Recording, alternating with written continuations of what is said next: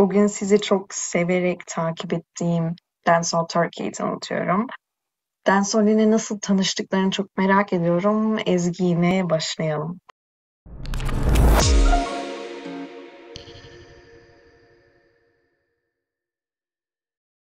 2012'de eski grubumla Moonstar'la Just Debut'a gitmiştik Paris'e. Orada böyle ilk defa dansla ilgili bir yerdeyim. İlk defa yurt dışına çıktım falan. Hani gördüğüm her şey benim için çok yeni ve çok bu ne öğrenmem lazım gibiydi. Orada Lore'un dersini gördüm. Raga Jam diye bir ders veriyordu. Lore kendi stilini veriyordu.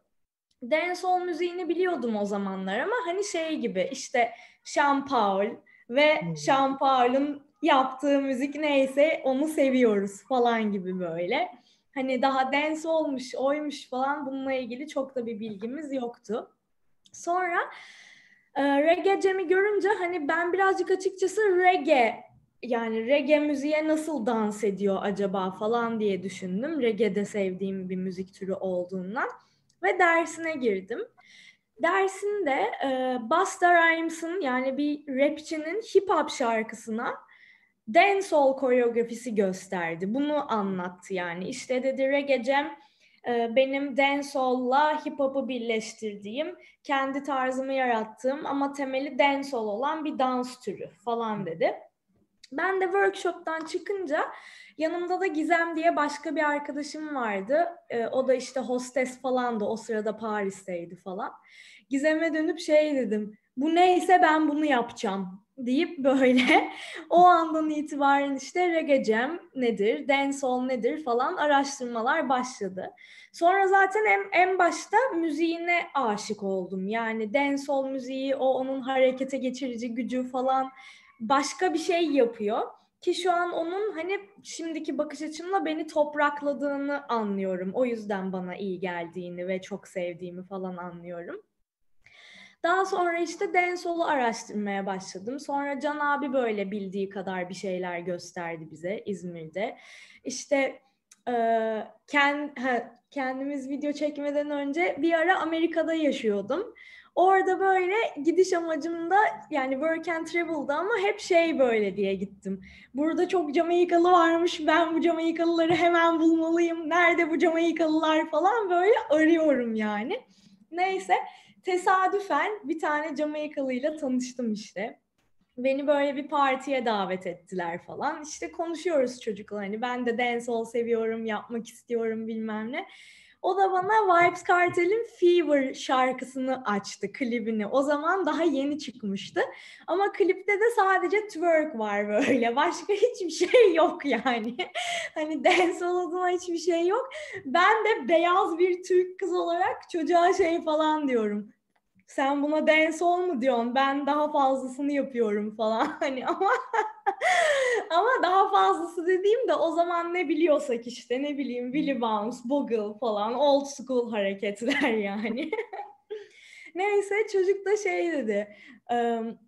Ne yani dedi sen dancehall bildiğini mi iddia ediyorsun falan dedi böyle. Ben de evet falan dedim. O da tamam o zaman bir parti yapalım da görelim biliyor musun falan dedi. Bir parti düzenlendi bunların 14 kişi yaşadığı evde. Zaten hani 14 Jamaikalı bir evde yaşıyor ve akşam press play let the party begin. Hani öyle bir ortam var. Neyse partiye gittik falan. İşte başka work and travel yapan beyazlar da vardı ama atıyorum işte şarkıda mesela Willy Bounce diyor. Ben Willy Bounce yapıyorum falan. Ne bileyim şarkıda Wine diyor. Ben böyle Wine yapıyorum. Go down deh falan diyor. Aşağıya inip Wine'a devam ediyorum falan. Bunlar şeyi gördü yani. Aa sen harbiden dancehall biliyorsun, kültürü biliyorsun falanı gördüler. Ben de evet falan dedim hani bence sizin dancehall kültürünün ne kadar büyük olduğu ile ilgili bir fikriniz yok gibi geliyor bana falan dedim. Ki yoktu hakikaten o zaman onların da. Sanıyorlar ki sadece Jamaika'da Jamaikalıların bildiği bir şey gibi sanıyorlardı. Yani 2013'ten ya da 14'ten bahsediyorum şu an. İşte Öyle onlar beni ailelerine kabul etti sağ olsunlar. Onlarla yaşamaya başladığım bir dönem oldu. Orada işte bana hem kültürü, müziği, hareketleri falan öğrettiler. İşte female'i, male'i, old school'u falanını filanını. Hani kültür ne? Gerçekten sadece dancehall değil de Jamaika kültürüyle ilgili çok fazla şey öğrendim. Onlarla yaşadığım dönemde yani. Ama tabii ki koskocaman bir kültür. Yine bilmediğimiz çok şey vardır eminim. Daha sonra ben Amerika'dan dönünce sadece böyle dancehall dinliyordum o dönem. Çünkü hem o anları çok özlüyordum ve sanki o şarkıları dinlediğimde hala o evde onlarla partideymiş gibi hissediyordum. Hem de bunu hakikaten geliştirmek istiyordum.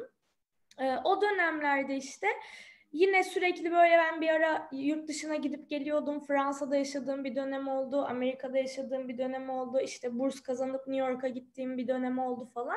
O aralarda hep böyle dancehall'la ilgili bir şeyler kovalıyorum, öğreniyorum falan. Sonra benim döndüğüm sene ya da sanırım bir sene sonra orayı zaten Melek kendisi anlatır. Melek de Fransa'ya gitti ve o da böyle geri dancehall'la döndü falan.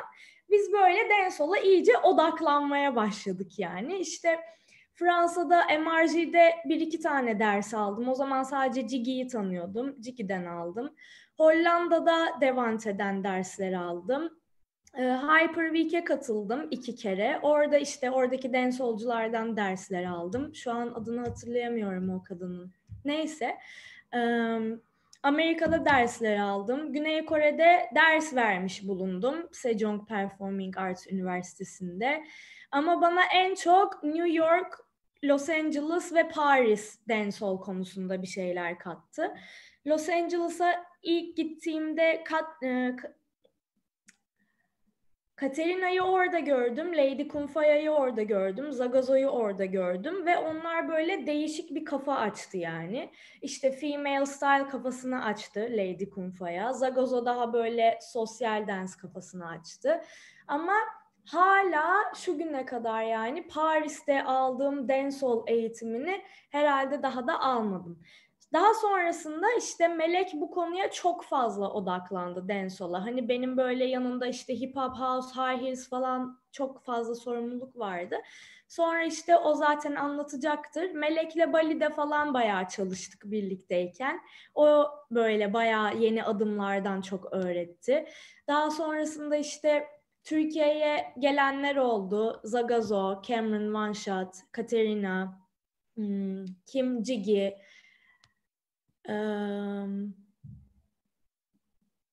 adamın adı neydi ya Melek hocam? Amerika'daki Sir Legend. Legend. Aynen. Sir Legend. Hani onlardan da çok fazla şey öğrenmiş bulunduk. Duygu Etikan bu konuda yardımcı oldu. O da hani dancehall'a çok aşık olduğu için hep insanlar getirmeye çalıştı. Biz Hip Hop for Life eventimizde Türkiye'nin ilk dancehall battle'ını yaptık falan. Ben dancehall'a nasıl başladım? Ezgi de zaten onu söyledi. Fransa'ya Erasmus'a gitmiştim, Erasmus için. Erasmus'a Fransa'ya gitme amacım da dans aslında. Yani okul falan bahane. Burada çok komik bir şey belirtmek istiyorum. Çünkü son zamanlarda her şeyin online'a da dönüşmüş olmasıyla insanlar biraz neye sahip olduklarının farkında değiller. İşte Melek iktisat okuyordu yanlış hatırlamıyorsam. Ben işletme okuyordum. Aynı üniversitenin farklı 2 bölümündeyiz. Aynen. İkimiz de Erasmus'a Fransa'ya gidiyoruz. İkimizin de Erasmus'a Fransa'ya gitmesinin amacı dans. Yani okulla alakamız falan yok böyle. Oradan böyle bence çok komik tesadüfler yani. Şu an online bir sürü ders var herkesin elinin altında ama kimse hani neye sahip olduğunun farkında değil. Öyle. Ben Paris'te değildim. Çok daha küçük bir yerdeydim. Strasbourg'taydım. Orada da çok fazla imkan yoktu dansla ilgili ama mümkün olduğu kadar ben böyle üniversitenin dans dersleri işte başka böyle minik stüdyolarda dans derslerini araştırıp bir tane dancehall dersi buldum ve tam da bilmiyorum yani dancehall nedir. Ama müziklerini böyle duymuşumdur ve hoşuma giden bir şey var. Yani dedim ki gidip bir bakayım neler oluyor. Nasıl bir şey bu dancehall? Neyse gittim derse. Bir kadın veriyor dersi. Kadının ismini bile hatırlamıyorum. Hiçbir yerde bulamıyorum da çok aradım ama hani ünlü biri değil. Ama o kadar güzel yani hissederek gösteriyordu ki her şeyi ve ben böyle bir tane hareket gösteriyor. Bu hareketi her yerde söylüyorum. All season hareketi. Ve o kadar içten yapıyor ki ben böyle yani neden ben de böyle olmuyor. Neyse o dersin kaydını en son işte koreografi kısmını, hareketleri her şeyi çektim. Gittim geri yurtta kalıyordum. Yurtta başladım araştırmaya. Tüm hareketlerini çalışıyorum. Bu hareket nereden, kim yapıyor, nasıl daha iyi yapabilirim, nasıl hissedebilirim?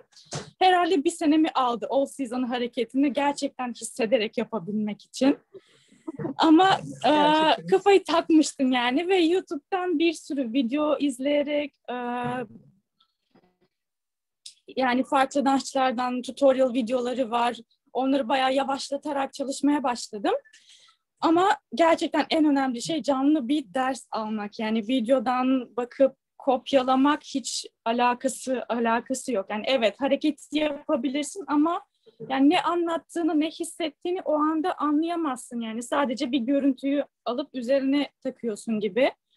O yüzden işte yine workshoplar araştırmaya devam ettim. Paris'e gittim birkaç tane workshop'a.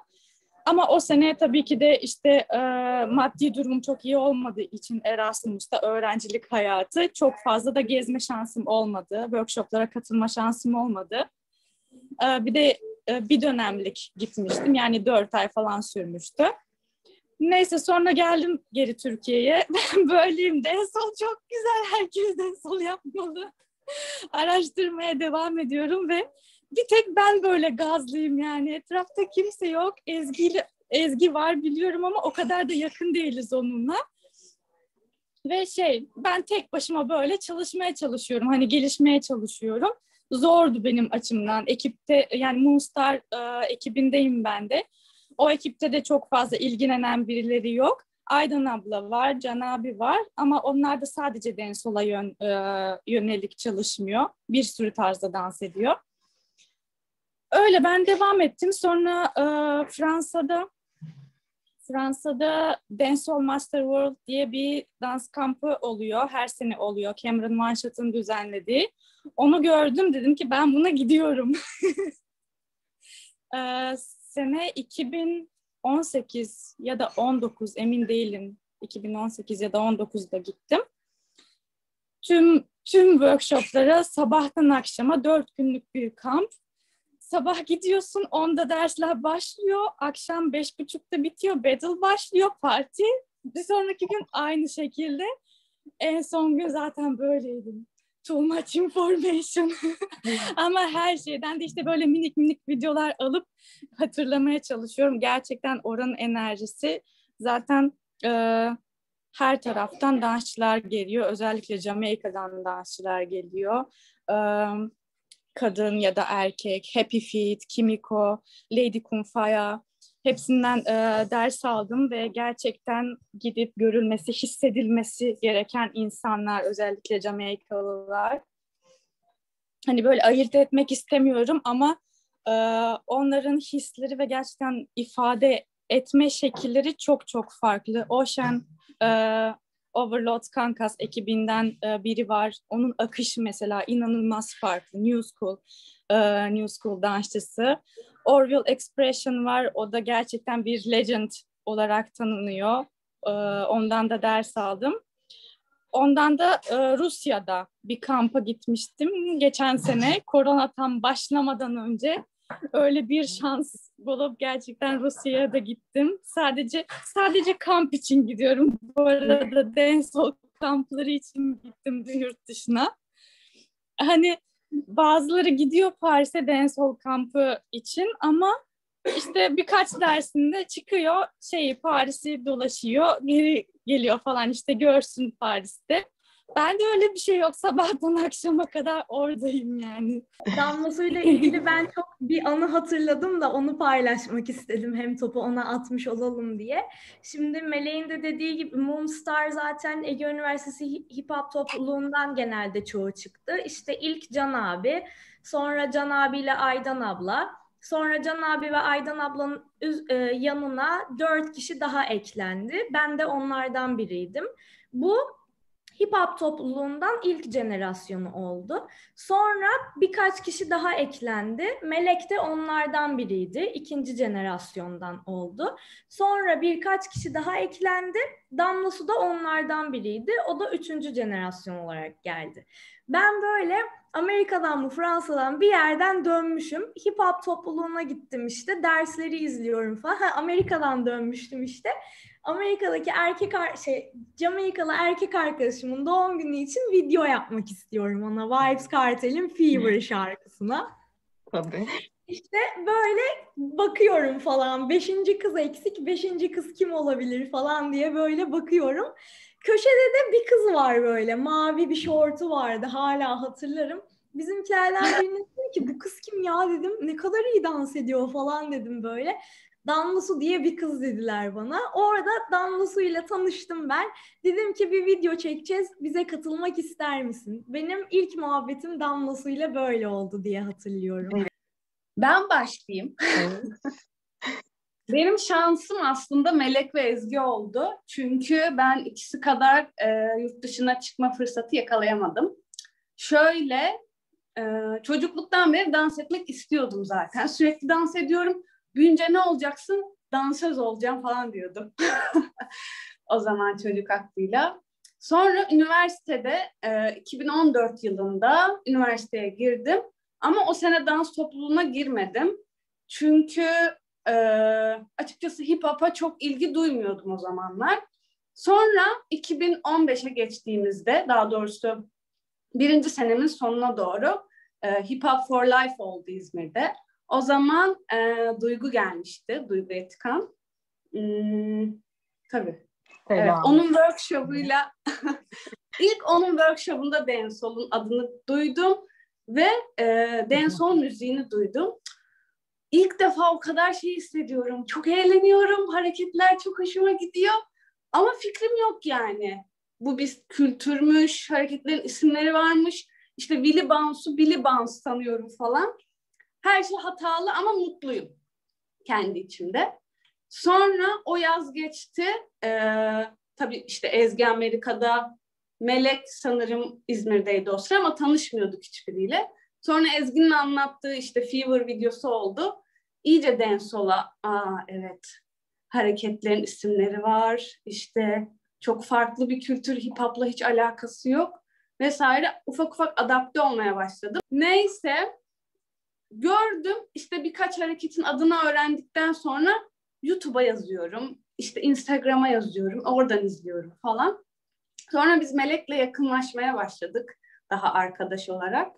Ve Melek kampa gidiyor, geliyor bana öğretiyor. İşte bir workshop izliyor, bana öğretiyor. Video açıyor, bana gösteriyor falan. Benim şansım o oldu. Ne öğrense benimle paylaştı. Ben de ondan bir anahtar alıyorum. Bir hareketin adını alıyorum. Onu yazıyorum. Zaten bir derya çıkıyor karşıma. Oradan oraya, oradan oraya derken son bir senedir de daha kendi stilimi bulduğumu düşünüyorum. İşte Overload, Skankaz olsun, Seven Cryptic olsun, bu grupları izleyerek daha akıcı dancehall, daha böyle smooth dedikleri türe daha yakınlaşmaya başlıyorum. Ve olabildiğince işte İstanbul'a giderek, online'dan takip ederek workshoplar almaya çalışıyorum. Ve dancehall'u hem işte Türkiye ile hem de Türkiye'deki sahneyi yurt dışıyla paylaşmak için bu grupta devam ediyorum. Anladığım kadarıyla ilk zamanlar çok zorlu geçti sizin için. Yani çok isteklisiniz ama bir türlü bilgi kaynağı yok, bilgi edinmek çok zor.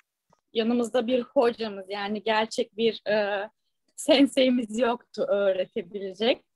O yüzden sürekli farklı kaynaklara yönelip yani buradan oradan araştırmaya çalışıyorduk. Çünkü çok istekliydik dediğin gibi. Hala da öyleyiz ve devam ediyoruz. Ve Ezgi'nin dediği gibi şu anki online ders fırsatı gerçekten o kadar büyük bir imkan ki insanlar bunu fark edebilse. Hani Yurt dışına gitmen gerekmiyor o kişiden ders almak için. Evet yani ekrandan çok farklı yine de ama o kişiden ders alabilirsin. Hani hiçbir yere gitmeden, işte pasaport ya da herhangi bir masraf yapmadan sadece derse para verip o dersi alabilirsin. Yeter ki istekli ol ve ne yapmak istediğini bil.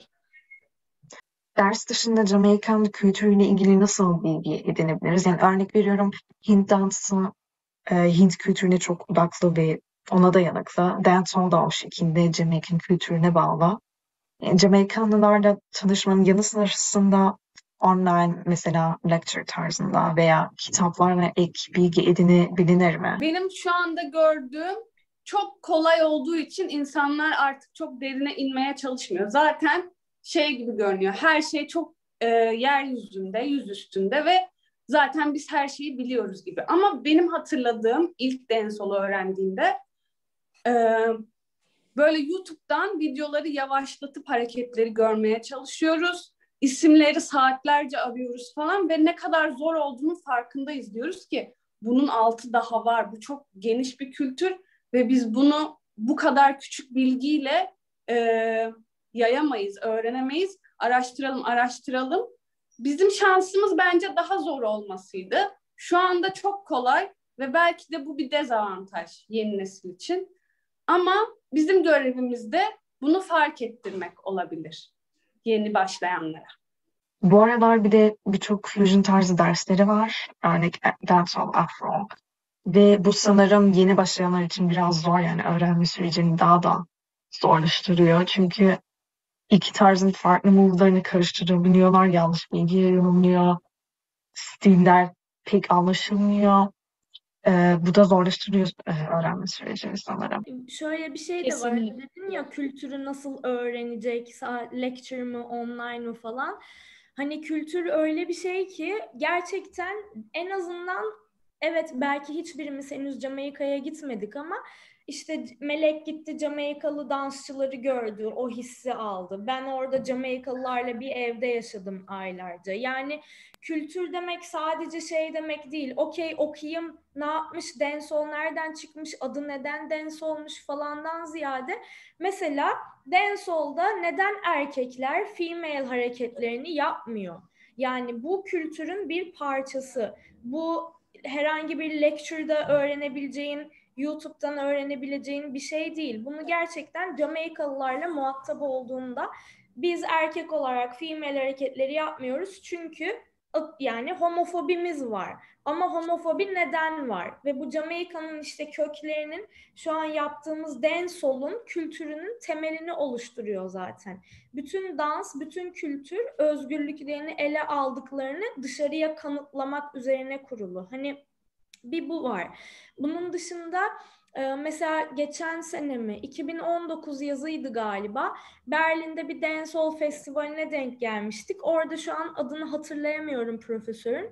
Bayağı Jamaikalı bir dancehall profesörü. Inadi Dancehall diye bir kitabı var. Hani isteyenler olursa hatta PDF'ini mail atarız, onu da paylaşalım. Ben henüz tamamını okumadım ama şöyle bir göz geçirince bile bayağı bir bilgi var içinde. Hani lecture'se eğer. Onun dışında da Damlasu'nun ve Melek'in de söylediği gibi biz böyle çok dig etmek zorundaydık. Yani digging diye bir kültür var. Bu hip hop kültürüdür. İşte eskiden müzikler böyle online olmadığı için insanlar müzik bulmak için plak dükkanlarına gidip dig yaparlardı, kazarlardı yani. Hani o şekilde biz böyle tırnaklarla kazıyarak bir şeyler öğrendik hakikaten ve şu anda hani yani ne bileyim, önüme geliyor benim ders $15. Adam diyor ki $15 çok pahalı. Vizesi için para biriktirdik, uçak bileti için para biriktirdik, kalacak yer için para biriktirdik, yemek, içmek, her şey için. Yani ben New York'ta 2 tane daha fazla ders alayım diye sokakta uyuduğum günler oldu. Hani insanlarda bu tutku yok şu an. Hani bu hırs değil gerçekten. Bu bir tutku. Bu kadar ünlü olayımdan daha farklı bir şey yani o kültürü yaymaya çalışmak. Kaldı ki şu an yabancı olup Türkiye'de olan insanlar da var. Dancehall kültürünü savunduğunu iddia ama adına hiçbir şey yapmayan. kendilerini kurtarmak ve kendilerini yaymak için sürekli bir şeyler yapan. Hani bu şey demek değil, Dancehall Turkey biziz ve bizden başka kimse dancehall yapmıyor ve yapamaz. Böyle bir şey değil. Sadece biz üçümüz o sayfayı yönetip Türkiye'den diğer dancehall yapanları da işin içine katalım. Orada bir sayfa oluşturalım.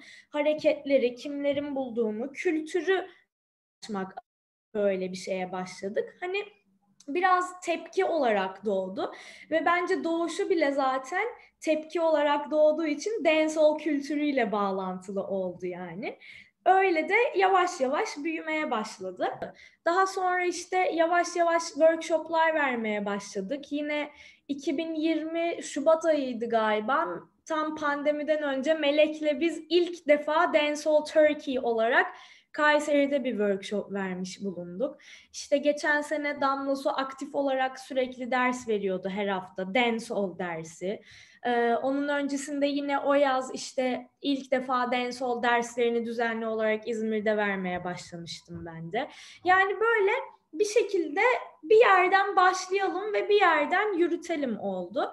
Tabii ki bunun popülerleşeceğini gören kapitalist sistemler ele geçirmeye başladı. Yani bu bir gerçek ama orada da işte gerçekten bizim gibi kültürü yaymak ve kültürü öğrenmek isteyen insanlar senin gibi hani popüler olandan ziyade gerçekten kim bulabiliyor. O noktada da sanırım biz orada böyle rahat olmayı öğrendik yani. Okey, popüler olan yapmaya devam etsin. Çünkü popüler olan çok fazla insana ulaşıyor ve çok fazla insan dancehall diye bir şey duyuyor. Dancehall'u duyan ve seven bu neymiş deyip araştırmaya başlıyor. Burada Dancehall Turkey diye bir şey varmış. Bak dancehall böyle bir şeymiş diyen atıyorum 100 kişiden belki 3 kişi kalıyor. Ama o 3 kişi burada bunu yapıyor işte. Hani o noktada bence güzel bir yolda olduğumuza inanıyorum. Ya biraz dancehall nedir diye görüp diye bir araştırmaya başlıyor herkes görünce o sayfayı diye. Maalesef gerçekten öyle değil galiba şu dönemde. İnsanlar araştırmıyor, üşeniyor araştırmakta. Sebebini bilmiyorum. Yani ve bazen gerçekten kötü hissediyorum. Çünkü biz hani araştırmaya çalışıyoruz ve öğrenmeye çalışıyoruz ama hiç yani sadece dancehall diye bir şey diyor birkaç hareket duyan insanlar hemen işte başka bir tarzdan da birkaç hareket bilenler direkt fusion dersler vermeye başlıyor ve fusion olayı oradan çıkıyor aslında. Fusion dersi verebilmek için sen bu kültürün derinine inmiş olman gerekiyor. Sen hip hop kültürünün ya da işte hip hop, Lakin stilinin derinine girip her şeyini anlayıp o zaman Lakin ve dancehall'u karıştırıp örnek veriyorum sadece Lakin ve dancehall'u karıştırıp o zaman fusion dersi verebilirsin. Ama işte 2-3 tane hareket öğrenip buradan öğrenip hop koreografi hazır. Güzel öyle dersi verilince işte biraz üzücü bir duruma geliyor her şey. Yani artık gerçekten sadece görüntüye bakmış oluyoruz. Hani YouTube'dan o izlediğimiz videoyu kopyalayıp üzerimize koymak gibi oluyor. Bu da okey, sorun değil ama yani sonuçta hareket ediyoruz. İyi geliyor hepimize, iyi hissediyoruz. Ama başka bir olayı var yani dancehall'la özellikle öyle olunca yani kültürün içine girmeye çalıştığımız için, anlamaya çalıştığımız için biraz o yüzden de üzülüyoruz aslında öyle durumlarla karşılaşınca. Dancehall'ın tanıtımıyla ilgili konuşmak çok önemli bence. Yani dünyanın her yerinde bu sorun var, tartışılıyor. Örnek olarak 2 gün önce bir video izledim. Jamaican'la dancehall dansçısı soruyor, tartışma açıyor. Dancehall'u nasıl tanıtabiliriz diye veya sadece Jamaican asıllı dansçılar mı ders verebilir diye sordu. Yani bu şeyler çok tartışılıyor gibi. Hani bazen belki bir tık idealist kalıyor işte kültürü öğren, şöyle yap, böyle yap falan ama dediğin gibi bu hem yalnızca dancehall'la alakalı değil, yalnızca Türkiye ile alakalı değil. Benim şu an içine girip çıktığım, araştırdığım bütün kültürlerde ve sektörlerde böyle bir şey var. Yani capoeirasından tut yogasına, yogasından tut hip hop'una, dancehall'una, yani bir yerde her zaman gerçekten doğruyu araştırmaya çalışıp, yani doğru ne onu da hani çok bilmiyoruz. Çünkü bu bir kültür yani. Kültür kanıtlanamayan, süregelen bir şey. Ama en hadi doğrusuna yakın olanını diyelim, araştırıp onu yaymaya çalışan bir grup var. Bir de işine geleni alıp toplayıp bunu popülerleştirip popülerliğine yaratan bir grup var. Yani bu zaten bütün sektörlerde ve dünyanın her yerinde var. O noktada işte bence sadece farkında kalmak gerekiyor. Yani hareket ediyoruz. Bu hepimize iyi geliyor. Belki A kişisine işte All Seasons'ı alıp ne bileyim bir koreografiye koyup buna fusion demek iyi geliyor. Okey. Ama o zaman buna işte ben dancehall eğitmeniyim diyerek farkındalığı katmak önemli olan. Yoksa herkes zaten nasıl mutluysa, nasıl iyi hissediyorsa ve hissettirdiğine inanıyorsa öyle hareket etmeye devam etsin. Yani açıkçası ben buradaki şu an konuşan herkesin dancehall bilgisine güveniyorum, hepimizin. Kendi hip hop kültürü bilgime ayrı zaten güveniyorum. Ama ortada böyle bir fusion diye bir şey döndüğü için ben mesela kendi fusion kafamı öğretmeye çekiniyorum. Yani çünkü bu sefer adam diyecek ki o da fusion, ha bu da fusion. Hani atıyorum hip hop müziğine dancehall hareketi koyarak koreografi, ama buna ne hip hop derim, ne dancehall derim. Buna koreografi workshop derim. Anlatırken de workshopumu derim ki bakın arkadaşlar bu hareket dancehall'dan, işte dancehall'da şu bulmuş, adı bu. Bu hareket hip hop'tan. İnsanlar istiyorlarsa fusion desin. Ama ben bir eğitmen olarak o noktada gidip de ona Dancehall Fusion adını vereceksem de onu iyice bir açıkladığıma emin olarak bunu vermeliyim yani. Ya da Afro Fusion. Ben katılmadım ama Instagram'da bir canlı yayın olmuş. Dünyadaki çoğu Afro hocasının katıldığı bir yayın. Daha onlar bilmiyor. Afro ne? Yani bunun adı ne? Afrobeat mi? Afro dance mi? Afro fusion mu? Afro basics mi? Ne yani? Hani o yani bütün kültürlerde olan bir şey demek istediğim. Önemli olan sen ne yapıyorsun? Atıyorum bana biri dancehall fusion'dir de ben ona çat çut çut açıklayabiliyorsam okey. Ama sen orada dancehall dersi veriyorsan dancehall club'lardan çıkmış bir kültürdür gibi bir şeyler diyorsan falan filan ve ben sana dancehall nedir dediğimde bana açıklamasını yapamıyorsan lütfen onu başka bir şey olarak öğret. İçinde de dancehall kullan. Hani bir tık bu noktaya geldik artık yani. Ama tabii ki dışarıyı da kontrol edemeyeceğimiz için hani biz ne yapabiliriz? Okey, devam bildiğimiz yoldan, bildiğimiz yöntemden, bildiğimiz şekilde ve gelişmeye ve değişmeye açık olarak o noktadayız yani artık. Koreografi kısmına değinmişken hareketlerin şarkı sözlerine uygun olmasına çok dikkat etmek lazım galiba. Müzik ve dansın uyumu ne kadar önemli. Yani zaten müzik ve dancehall'un bir parçası. Hip hop ayrı bir kültürse eğer, yani hip hop'un içinde de işte DJ'li, grafiti, müzik, dans olduğu gibi dancehall da aynı şekilde aynı şeyleri içeriyor ve kendi müzik tarzları var. Müziğin içinde de kullandıkları sözler, söyledikleri şeyler çok önemli ve farklı stillere de ayrılıyor aynı zamanda. Yani bu female queen style olabilir veya Badman Style'da olabilir veya çok chill, new school bir şarkı olabilir.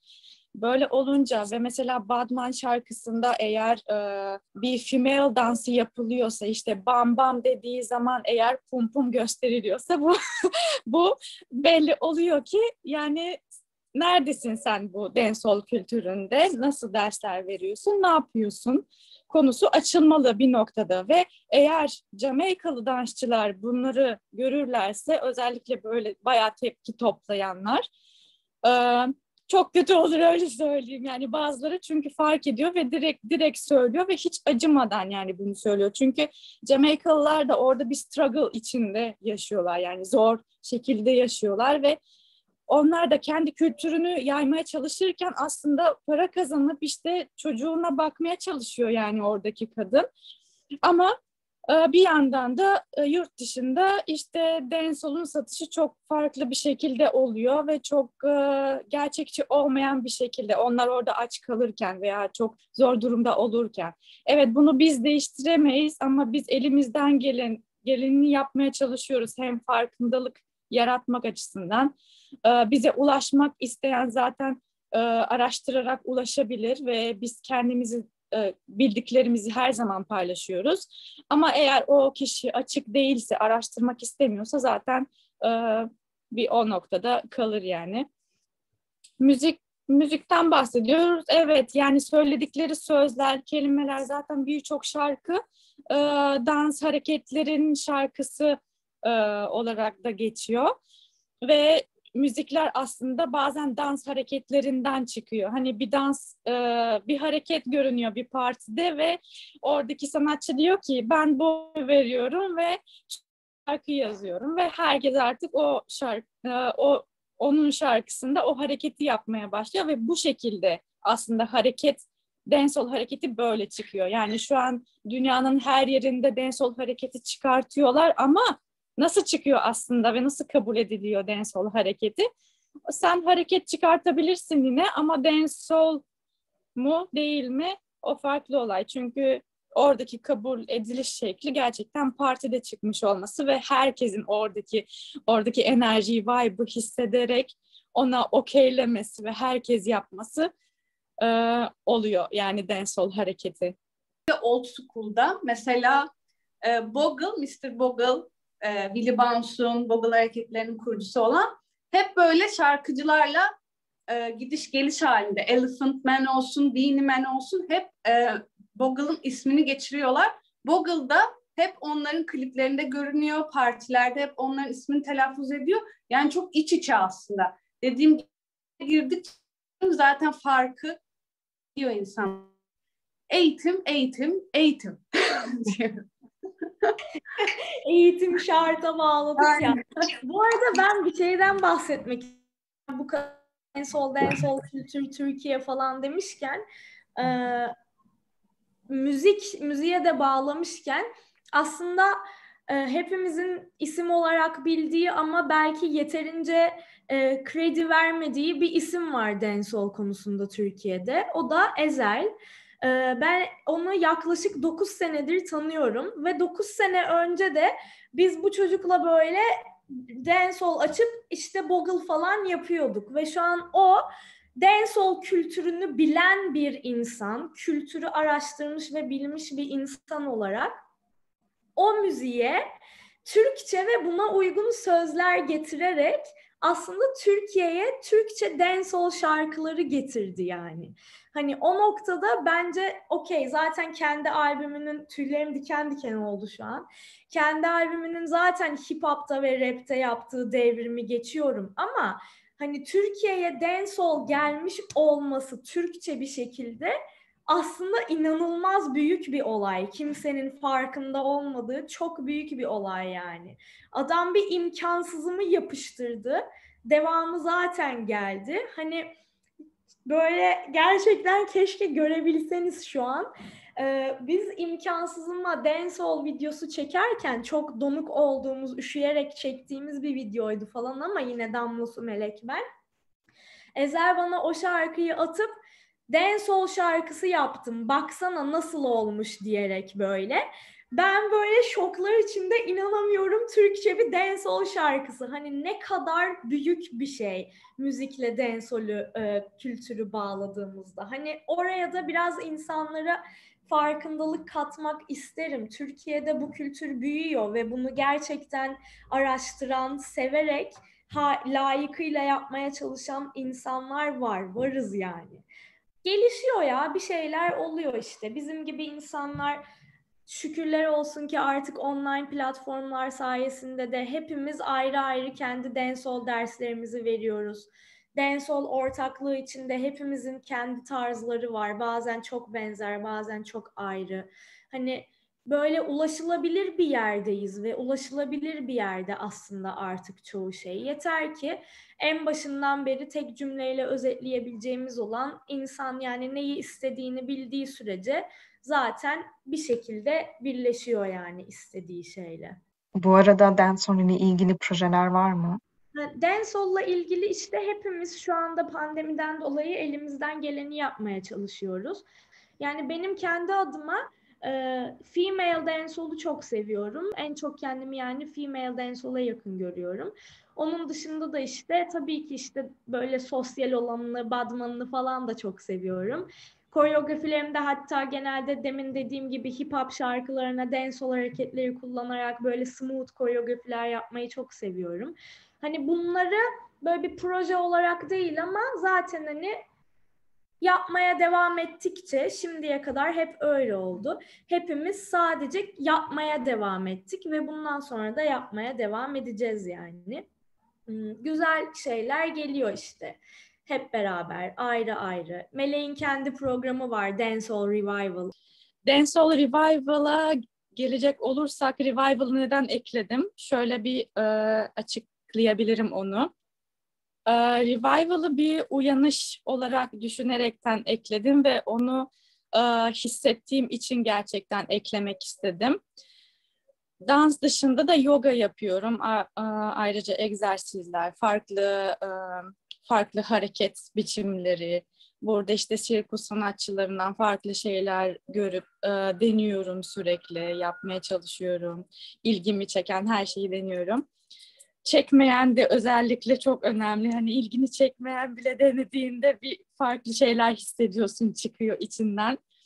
Neyse, yogada zaten bir hareket olduğunda asana, poz, duruş dediğimiz şeyler.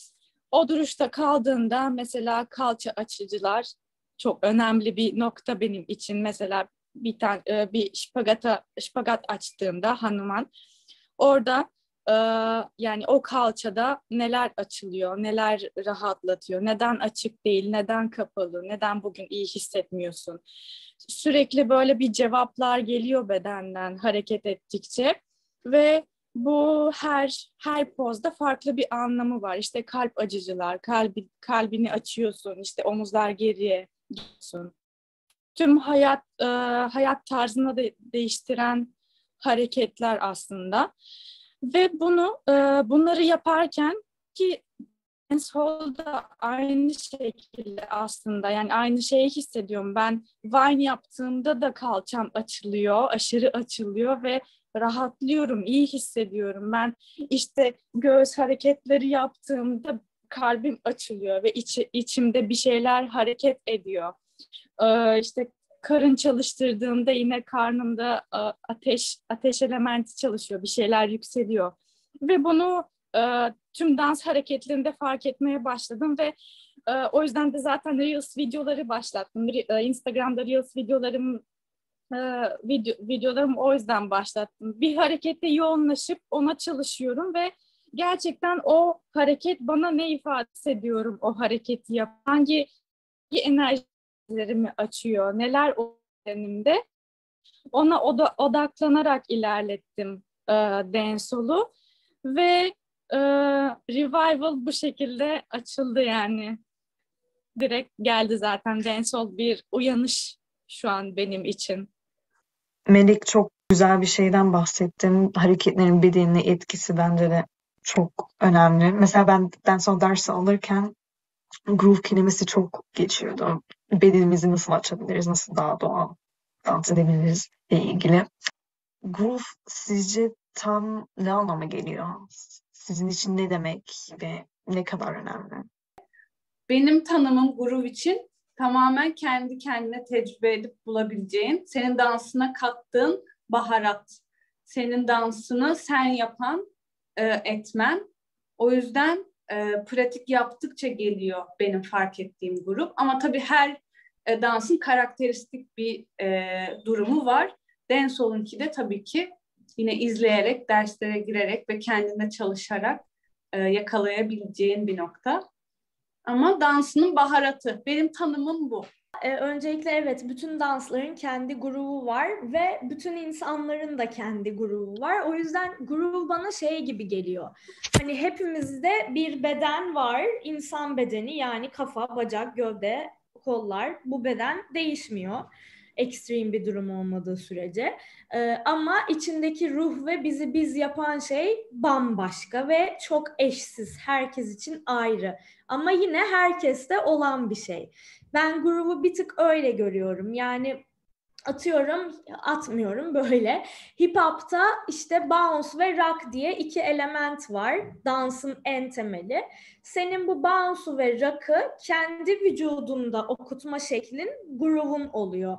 Dancehall'da da bildiğim ve tecrübe ettiğim kadarıyla göğüs, kalça, ana, omuz ve diz de yardımcı olarak bu ilk büyük parçaları oluşturuyor ve senin bunları kendi vücudunda okuma ve okutma şeklinde groove'un oluyor. Yani groove oradaki şey olayı, seni robotluktan çıkarıp ruh katma olayı ve kesinlikle ve kesinlikle başkasının sana öğretebileceği bir şey olduğunu düşünmüyorum.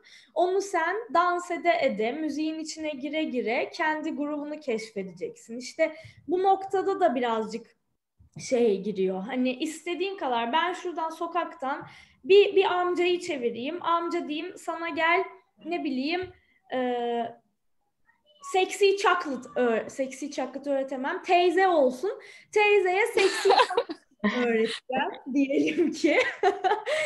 Amcaya ben bunu en fazla bak 10 dakikada öğretirim. Nasıl teyzeye, nasıl yapar, nasıl yapmaz bilemiyoruz ama öğrendi mi öğrendi. Ama onu groove, amca, teyze bak groove diye bir şey var. Groove 10 dakika değil, 10 yıl uğraşsam da ne bir eğitmen olarak ne bir öğrenci olarak groove öğretilecek ya da başkasından öğrenilecek bir şey değildir yani. O ruhtur, onu ortaya çıkarıverirsin. İnşallah. Ne kadar güzel anlattın groove'u. Gerçekten ilk olarak teknik olarak anlattın. Yani işte omuz, göğüs, kalça, dizler. Hani bir akış var ortada. Ben de öyle görüyorum. Bir akış var bedenin içinde. Wave de denilebilir. Ama o akış herkes için farklı olduğu için herkesin üzerinde de farklı görünüyor. Hani hareket herkes öğrenir. Hareket herkese öğretebilirsin. Ezgi illaki amca öğretecekti seksi çaklidi ama fark etmez. Gerçekten seksi çaklidi de öğretebilirsin amcaya. Bir hareket sonuçta. Aynen. Ama o grubu yakalamak, almak, bulmak için pratik. Yani sadece kendine odaklanıp kendi içindekini keşfedip bulman yani. Ne kadar anlatsak da kişi kendi içindekini bulmaya çalışmazsa sadece yüzeysel olarak harekette kalacaktır. Hani ilk önce hepimizin başladığı gibi aslında hani kopyalamaya çalışıyoruz. Dışarıdaki gördüğümüz bir hareketi, herhangi bir şeyi videodan gördüğümüzde kopyalamaya çalışıyoruz. Ama buna ne kadar çok vakit ayırırsak o kadar daha iyi hissederek ve iyi aktararak ifade edebiliriz, gösterebiliriz karşımızdakine. Şunu da ben eklemek istiyorum. Demin hani çünkü bunun da groove'la ilgisi olduğunu düşünüyorum. Hani Melek'in Dancehall Revival'ı anlatma şekli işte yoga pratiğimizden, diğer hareket disiplinlerinden gelen pratiğimizden. Mesela köklenme ne demek? Dancehall neden köklüyor? Demin en başta bahsettiğim beni topraklıyormuş dediğim şey. Yani birazcık daha farkındalığın, kendinle olan farkındalığın, şifa olarak bakma farkındalığın geliştikçe o zaman işte pratiğin de gelişiyor, öğretme şeklin de değişiyor. Yani benim de bu aydınlanmayı yaşadığım ilk an böyle bayağı net bir şekilde Bali'de ders verirken şey demiştim. Dizlerini bük ki kalçaların özgür kalsın. Ve böyle bir dondum ve dedim ki ne dedim ya ben şu an dedim. Ayaklarını yere sapasağlam bas, kökle, dizlerini bük ki hani bu duygusal beden anatomisinde işte aile ya da bakış açısı ve ego olarak görülür. Kalçaların özgürleşsin, duygular ve yaratıcılık merkezi. Hani köklen, egonu kır, bakış açını genişlet ki yaratıcılığın ve duyguların özgürleşsin. Ders anında şok oldum böyle ne dediğime. Ve dedim ki böyle şeyler paylaşılmalı. Aslında hani femeloji de bu noktadan çıkan bir şey. Dancehall Revival da bu noktadan çıkan bir şey. Damlasu'nun verdiği dancehall dersleri de aslında aynı yerden giden bir şey. Sonuçta sen hani ben sana o an o şeyi söylemesem de dizlerini bükersen kalçaların özgürleşir, bu da şu demektir demesem de zaten beden ayağını yere sağlam basıp dizlerini büküp kalçaları özgürleştirdiğinde bedende bir şeyler zaten değişiyor. Zihin onu bilse de olur, anlasa da olur, anlamasa da olur. O noktada en yüzeysel hareket de aynı şekilde bir şeyler değiştiriyor. En derin hareket de aynı şekilde bir şeyler değiştiriyor. Sadece işte senin farkındalık ve pratik derinliğine göre alacağın bilgi daha derin ya da daha yüzeysel oluyor. Ama beden her türlü o bilgiyi alıyor yani. Damla sen de sanırım cumartesi günleri yine online ders Evet, veriyorsun. cumartesileri 9'da, her cumartesi 9'da daha new style hareketlerle koreografiler paylaşıyorum. Bazı haftalar sadece temel adımlara odaklanıyorum. Bunun haberini de Instagram'dan hep veriyorum. Bu şekilde derslerime katılmak isteyenleri bekliyorum. Paylaşmak istediğiniz bir şey var mı? Öncelikle çok teşekkürler bize bu alanı açtığın için Aslı. Yani çok değerli bir şey bizi böyle bulmuş olman, bizimle bunu yapmış olman, bize dancehall kültürünü ve kendimizi tanıtmamız adına bir alan açıyor olduğun için çok teşekkür ederim. İzleyenlere de söyleyeceğim, yani size de teşekkürler vakit ayırıp izlediğiniz için. Teşekkür ederiz. Evet.